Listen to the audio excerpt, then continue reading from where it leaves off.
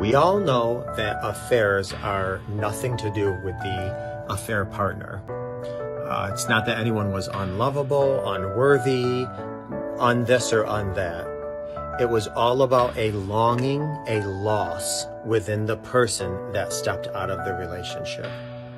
Now let me make this very, very clear. There is never a justification, a rationalization, an excuse, or a reason to cheat. Zero, never.